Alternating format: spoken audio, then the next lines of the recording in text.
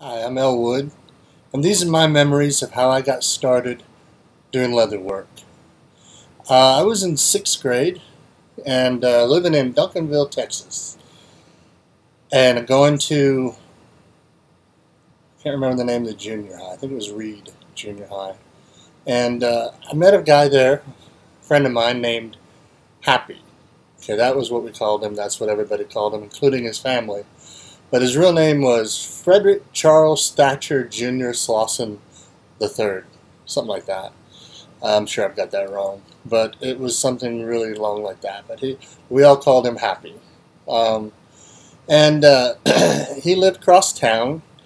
And I would ride my bike over to his house to visit him. And this first time that I kind of went into his house, and he showed me his bedroom. He had a little table set up, and he had all these kind of, you know, tools and mallets and leather, and he did leather work.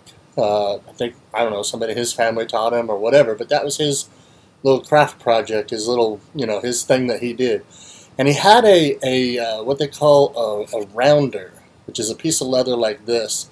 He had that on his workbench, and this one had the word Gary stamped into it, and some other things, and it was dyed impeccably.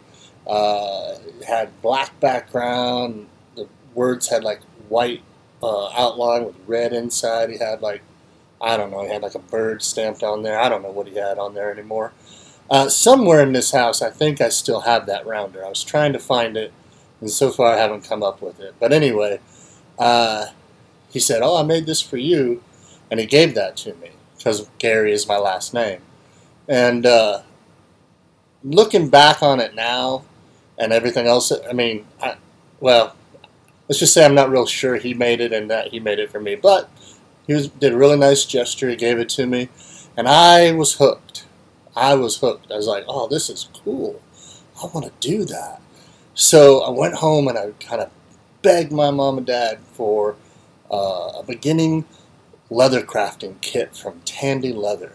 And I found it. I don't know how I found it because we didn't have the internet back then. But anyway, there were stores. Tandy Leather stores were kind of all over back in the day.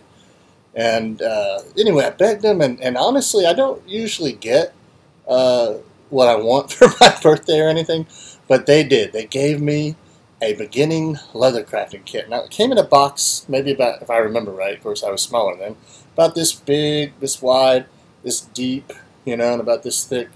And it came with kind of a basic set of tools. It came with a hammer, okay, a little mallet to strike the tools with, which, because I'm such a geek, I carved Thor into it. And it came with a swivel knife, and this is what you cut the patterns into the leather with. You do your figure carving with this, and this is the one that came in the kit, since I have better ones now. And it came with sort of a basic set of tools, and I don't remember exactly all of the tools that it came with, but it came with a pear shader. It's called a pear shader. It came with a seeder. Again, it's called a seeder. It's got a little round thing. You kind of make seeds with it. It came with a beveler, which is a workhorse. You cut your line, and then to raise it up and do your impressions, your embossing or whatever, you run this along the line. And it came with a background tool, and that, that makes a cool kind of a checkered background on things. And it came with another tool called a veiner, which you use for making flowers and things like that.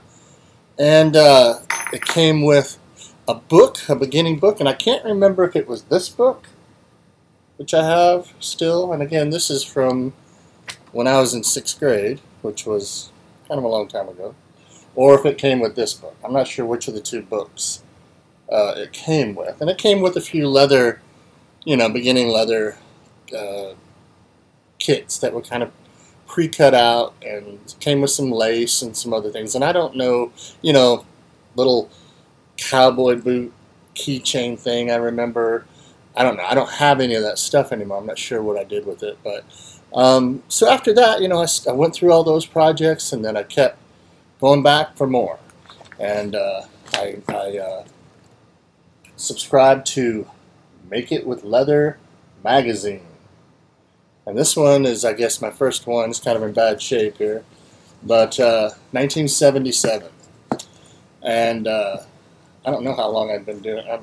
Didn't do the math, but since 6th grade, I've been doing leatherwork until about 30 years ago. I kind of peaked in my work in about 1984 or so, because I don't know, that going through all the stuff I still have, which I'm going to show you in just a minute, a kind of an overview of what I still have left from everything I've made over the years. 1984, I was dating things on the leatherwork by that time because I was really proud of it and I was pretty good, relatively good. I was never a master or anything like that, but I was relatively good. I started off as a 6th grader trying to figure this stuff out, and certainly by the time I was 23 or so, or whatever it was in 1984, I was doing pretty good. And then in 1986. Had an apartment, still had my leatherworking bench up there, and was doing things once in a while, going to college, and then I met the love of my life, and 1986 we got married, and when I moved in with her, after getting married, I packed up all my leatherworking stuff, and I just never got it back out. For, like I said, 30 years or more than 30. We've been married about 31 years. And until now, until I moved into this house, you can see behind me I got my, wait, where is it? I got all my tools now. I would still, like that set right there, that box and that set, that's way more tools than I ever had to do all the stuff I did. But I found that at a garage sale, and I bought it, and I've upgraded a lot of the tools and things. And now I've got the space, as you can see, and I'm getting back into it, and I've got some ideas for what I want to do. I've always wanted to, I didn't want to make saddles, although I would have loved to have made a saddle once. But, I made a lot of belts. I've made a lot of knife sheaths. I've made a lot of wall hangings, though, a few, and I would like to do more, just whatever I want to do. I'm not trying to go into business or anything, but so you're going to see what I've done up till now, and then we'll talk about where I'm planning on going with this. Thanks for listening. Let me show you my leather collection of what I've done. So after 30 years of not doing leatherworking, I'm finally in a position to get back at it.